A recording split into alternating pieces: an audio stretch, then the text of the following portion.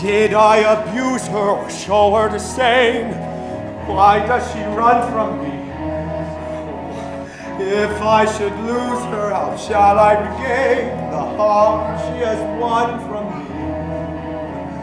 Agony beyond power of speech, when the one thing you want is the only thing out of your reach.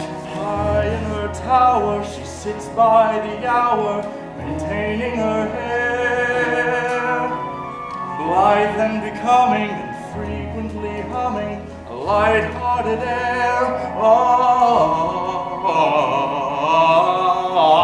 Agony, far more painful than yours.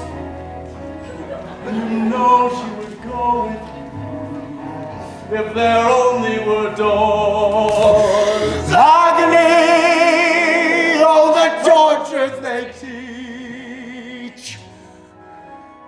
What's as intriguing or half so fatiguing as what's out of reach? Am I not sensitive, clever, well-mannered, considerate, passionate, charming, as kind as I'm handsome, and heir to a throne? You are everything maidens could wish for. Then why no? Do I know The girl must be mad. you know nothing of madness till you're climbing her hair and you see her up there and you're viewing her all the while hearing her.